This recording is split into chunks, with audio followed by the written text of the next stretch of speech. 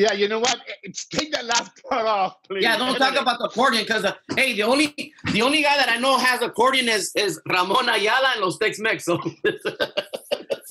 welcome, my people. It's episode number 4. We're so excited to be back. Thank you for all the support that you guys are giving us, checking out the show. We got so much great to talk about today. We have Bad Bunny and Rosalia's latest video, and they're talking about a rumor going on that they're dating. Conejo malo, conejo malo.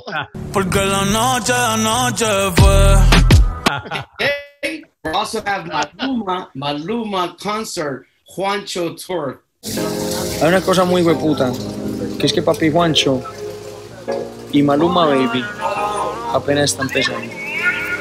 We're going to talk about that, and vamos a hablar algo muy de la música que los hace bailar, Banda. Día 1 de grabaciones, qué maldición, Banda MS con Snoop Dogg. Tenemos a una persona, Eric, que nos va a dar mucha información de lo que es Banda y la música mexicana. Let's actually jump right ahead. Let's talk about Maluma. Like they said, at the end of the tunnel, there's always a light. And the way that we're seeing this light is because the concert series are going to start. Something that we're looking so forward to it because they just announced last week about the Juancho tour with Maluma. And I think it's like over 30 stops. So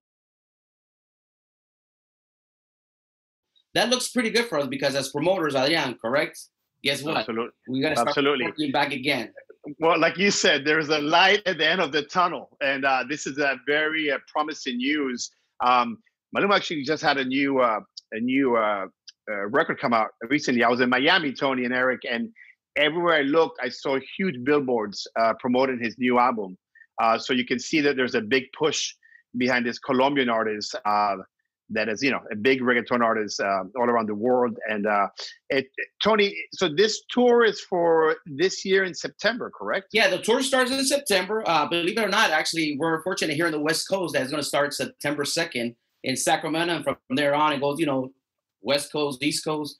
But the good thing about it is that, you know, like everybody else, everybody's saying, wow, we're ready to go back to the concerts. Well, everybody's taking a chance. Big promoters, like the ones that are putting together, got in touch with the label and also the artists. And they're working something out where this might be a 75% venue capacity, but at least it's something, you know, meaning everybody's saying that by July, you know, everybody should be vaccinated already. Hopefully that's the case. Because that makes us want to start, you know, going out to the events and stuff like that too. Not only that, but Julio, Iglesias, the comedian, also has the tour starting. So you're seeing those dates that were canceled last year starting back again on the map. So fingers crossed that everything goes good. I'm praying with you. I'm praying. But we can't wait. Isn't there also? I know, seriously. Isn't there also another? I think you mentioned prior of us starting the show that. EDC, which is one of the largest electronic festivals,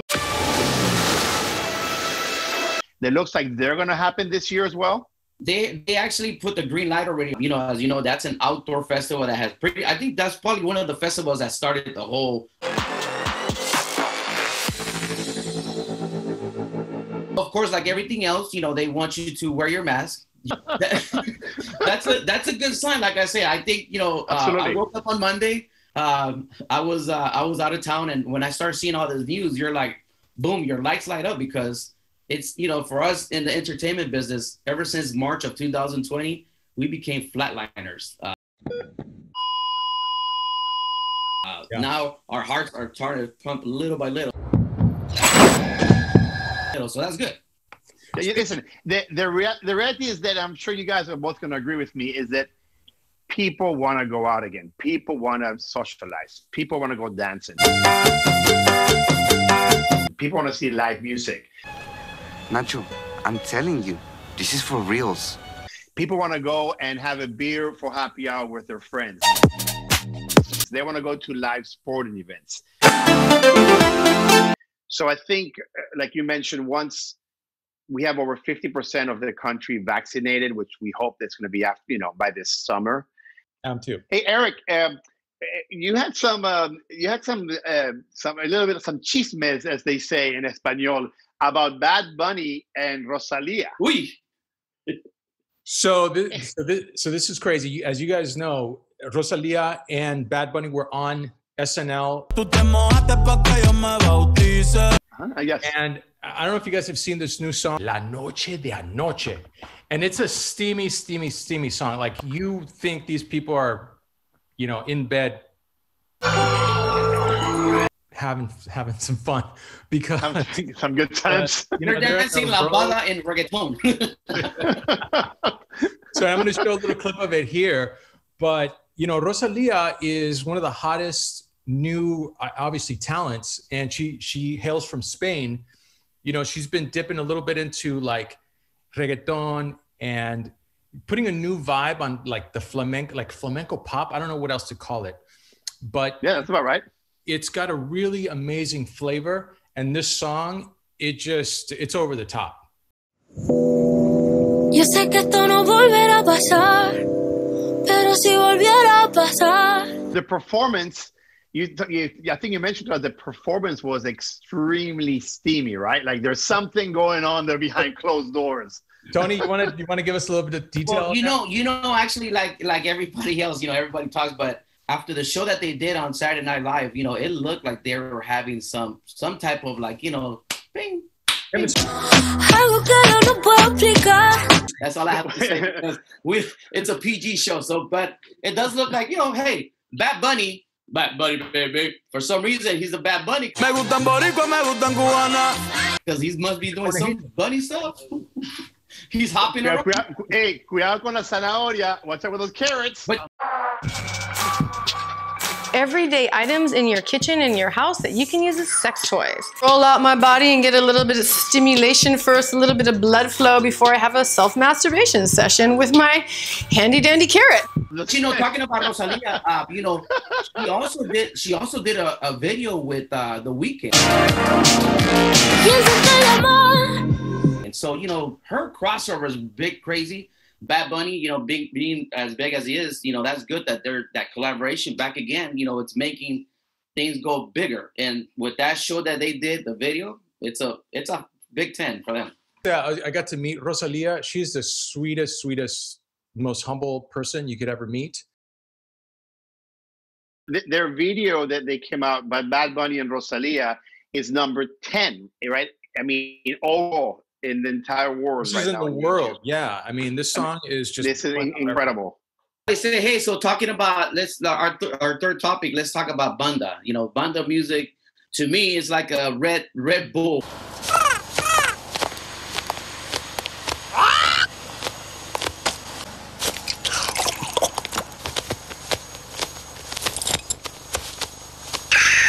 Red Bull gives you wings. You know, meaning because the energy that's in it, the people that are dancing to it, you know, different type of banda that have been going on for a long time. Eric, tell us about the latest, you know, stuff that you've been working with when it comes to Banda. So another super exciting crossover that's happened is Banda MS.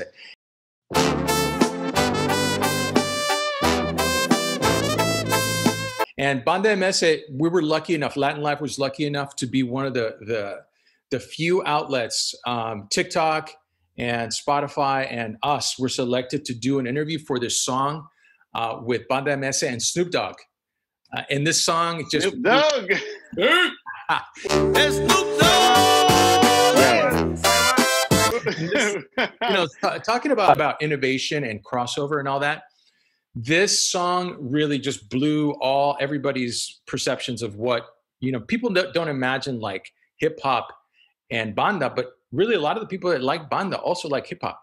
You know, as you talk about that, that collaboration with Snoop Dogg and Banda MS, it came from actually a good friend of mine's promoter out of LA, because he does a lot of stuff with Snoop Dogg, Bobby D Presents.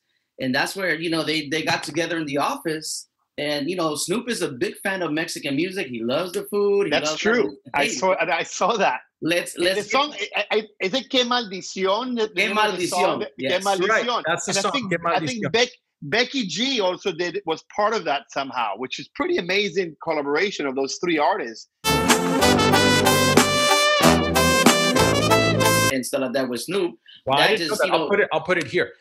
But you know, that song was such a hot song. Even you can see Avinash, a 20-month-old that we got here in the house, they're running around the house. He was dancing to the song, so I'll put him dancing here. Tapa, ¿te gusta la banda MS?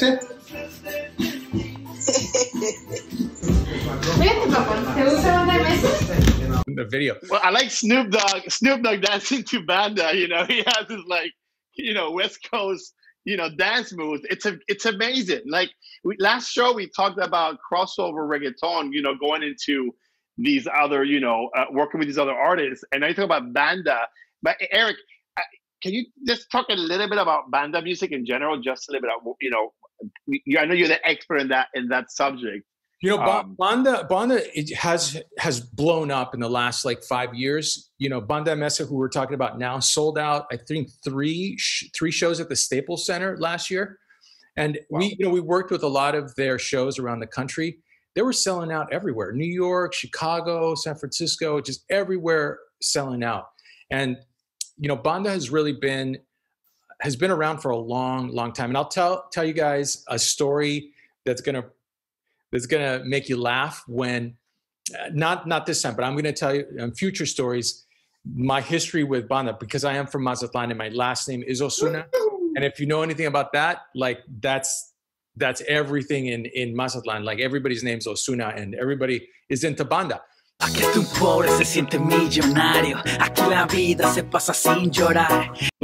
so you have like 100 primos? Is that what you're saying? You have like 200 primos? Those parties in Mexico, man, they're crazy.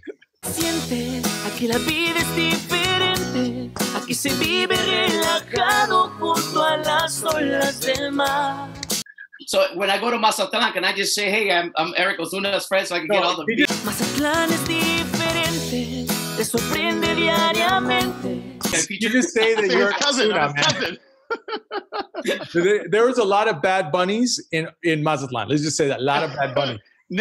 Named Osuna? Named Osuna. But, you know, the music... Going back to the Banda topic.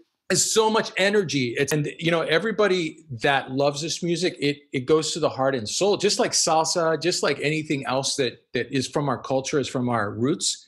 It's like it's embedded in our blood, right? It's just a part of us. Absolutely. There's that energy on it and stuff like that too. And you know, Banda, talking about Banda's been along, like you said, for a long time. You know, Banda Recodo. So there's the good thing about the old classic Banda, believe it or not, the young new generation knows those songs because the parents used to dance to it. So they know the music, but they don't know the artist. So like I said, Banda MS and bands like that, Banda Recodito, have made it to like the mainstream where you got, you know, a lot of people listen to it now, and even the young market. So that's pretty good. That's pretty good. You're so right. You know, Tucanes is a separate kind of genre, but Tucanes came out with La Chona.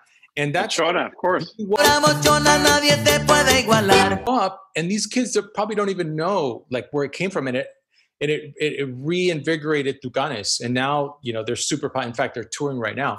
But Tucanes has been around for a long time, and now they're again popular because these kids. And I'm curious, Tony, like when you're playing music, how do people react when you play like La Chona or Banda just out of nowhere? You know what? Those are like the crowd starters for any DJ because you know you put that song up and you're gonna get the crowd. Everybody's dancing. Even the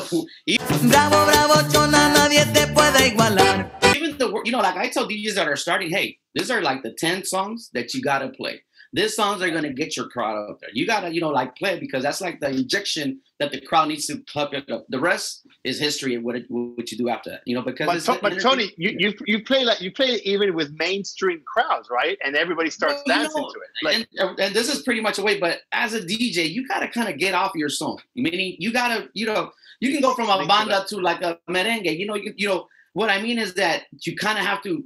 Like they say, the DJ is the quarterback of the party. When you play it, people are either going to sit or dance it. And the way it works is when you see everybody dancing on the dance floor, even if they don't know the music, but they like the energy of it.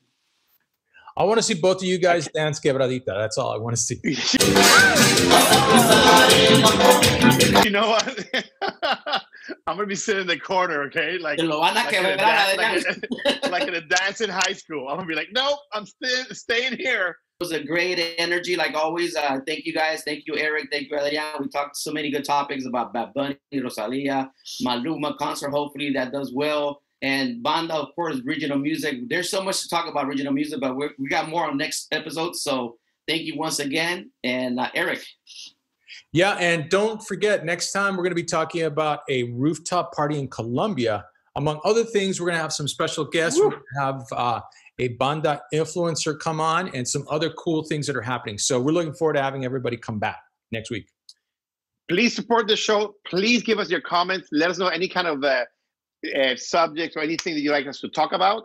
And I think Eric's going to announce on the next show the first winner of one of the giveaways by LATINLIVE, if I'm not wrong about that. Correct. That's correct. And thank you, guys. Thank you, Eric. Thank you, Tony. We'll see you Always guys a next pleasure. Thursday. Don't forget to sign up, guys. Sign up. We out. Adios. Adios. Nice.